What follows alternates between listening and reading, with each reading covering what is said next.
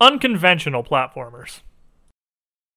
Alright, I know it's been a while, everyone, but we are back, and starting off with the highly requested Happy Wheels by Jim Bonacci over at TotalJerkface.com. Now, I've gotten about a bajillion requests in both comments and personal messages and tweets and all that sort of good stuff to cover Happy Wheels, so I went and checked it out, and I am definitely glad that I did. Happy Wheels is a little difficult to describe, actually. I can't say it's similar to Trials or other bike riding games because you're not always on the bike. Basically, the general concept is you are some guy on some vehicle. You can be the dad on the bike with his kid. You can be this random dude on a Segway, a fat lady in a shopping cart. You can be Santa, for God's sake, in his sleigh. I mean, there's just all sorts of random variety. And you go into a bunch of user-created levels, which serve all sorts of purposes. Some of them are just art displays. Some of them are creative ways they found to kill people. Some of them are you just start the level and don't move and cool stuff happens. Some of them are challenges. I mean, there's just...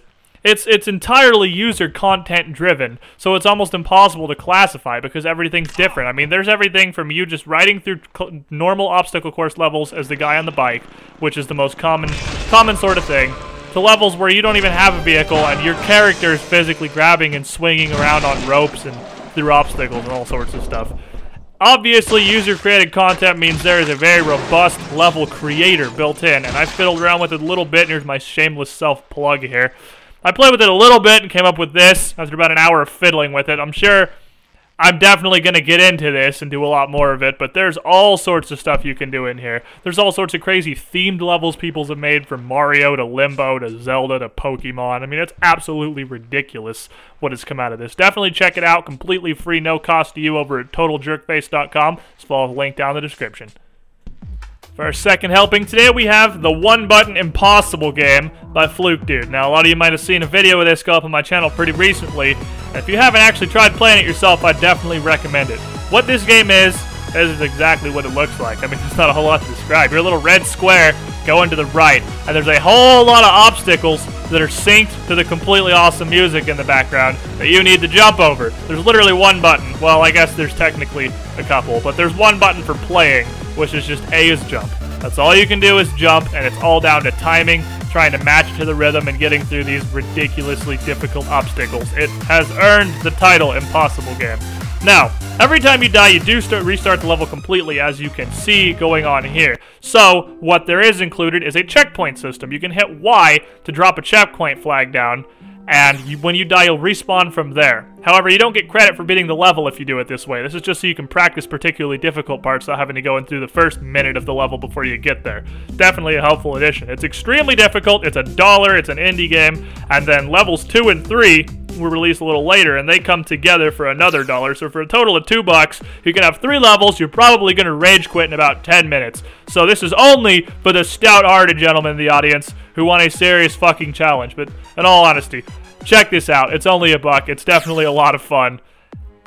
And good luck to you. Wrapping it up today, we have The Misadventures of PB Winterbottom by The Odd Gentleman. Now, I know this looks a little strange, and it is very, very strange. I'm going to do my best to describe it in a short window here. This is sort of it's a puzzle platformer. Sort of Braid-ish, but not. I mean, it's all about manipulation of time, but it's a different way of manipulating time than Braid. What you do in Winterbottom is you control this little weird guy with the hat who loves pie, and your objective is to pick up every pie on the map, however is required. And what you have the unique ability to do is record yourself. You can hold right trigger to record Winterbottom, running, smacking, jumping, doing whatever. And when you release right trigger, a copy of Winterbottom will run through the recording you just did. Now you need to use these recordings, which are physical copies of Winterbottom. Like, they're there. They can grab pies, they can jump, they can smack, they can hit switches. They're a physical entity. You have to use these recordings to try and get all the pies in the level, which it gets very, very difficult. I definitely rage quit this game about halfway through it, and then another couple times trying to beat all the bonus levels, which are just ridiculously hard. And of course, like any good puzzle strategy type game, as the game goes on, it will introduce more and more different types of puzzles. Like levels where your recordings all have to start at the same place. Levels where your clones will kill you if you touch them. Levels where Winterbottom himself cannot grab the pies.